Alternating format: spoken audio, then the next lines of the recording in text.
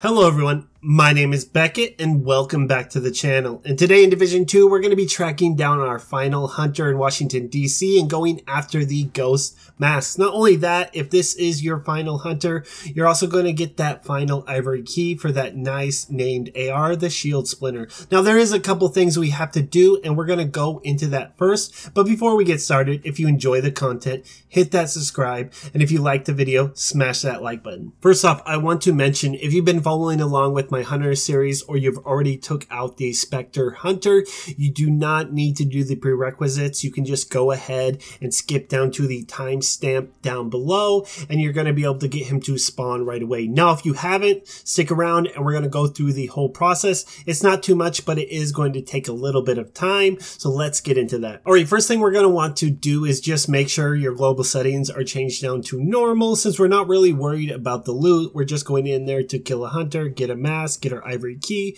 so we can open up that Ivory lockbox. Now, once you're on your preferred difficulty, we're going to want to take over a couple different control points. We're going to want to take over the Washington Monument and the one directly next to it. I believe it is called the Flooded Levee. And it's pretty easy since we're going to be on normal. Go ahead and take those out. That way we don't have to deal with any extra patrols while we are getting this hunter to spawn. Now, once you've done all of that, hopefully it is nighttime and you can go down into the supply room where you open up your cache for the Washington Monument control point. And there's going to be a little console right below a TV screen. Now, if it is nighttime, you're going to be able to interact with that console and the TV screen will light up and it's going to show you a map of the Washington Monument area. Now, it's going to light up 3 different locations. At each location is a unmarked grave and you're going to have to use the salute emote on each one.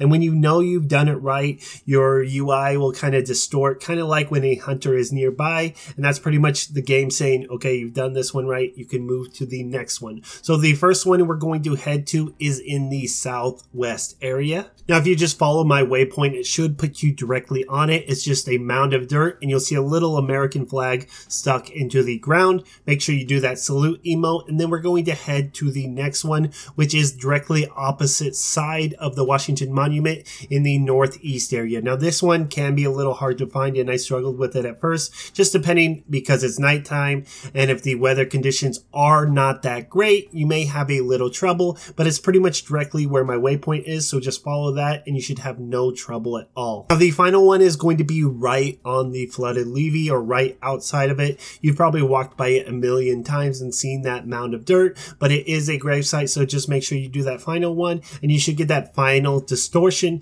Now, if it is still nighttime, you're going to want to head back to the Washington Monument. You can fast travel, whatever it is, it does not matter. Now, at this point, we are at a checkpoint. So if you fail here, you don't need to come back and do all the graves again. You're going to be good to go. What you're going to want to do is just head down to that supply cache room again and interact with the console one more time. If it is still nighttime, if it's not, you're going to have to wait till the next day. Now, once you've interacted with the console again, it will no longer show the map. It will just show a black screen with a big orange circle. Now, all you have to do is just climb out of the supply room and you're going to see a big red circle on the ground. Just walk in the center of it and you're going to hear that hunter spawn. And the best thing I have to tell you is just move forward, rush him. You're going to be able to nuke this guy very quick. He's not that much trouble and you're going to get your last mask for DC as well as the last Ivory key if this was the last Ivory key. And then you're going to be able to head back to Washington DC, open that cache and get the shield splinterer. Now, even if you get bad rolls on that gun, don't worry, it is now in your loot pool, so you're going to be able to get it out in the open world anywhere you like to farm loot. Now, that's all I have for this hunter video. I hope you were able to get all your masks. If you have any other questions, tips, comments, put them all down there. I always try to answer as many as I can. And if you're looking for other videos, I do build videos, tutorials, Division 2 news, everything for old players to new players and everything in between. And thanks again for watching.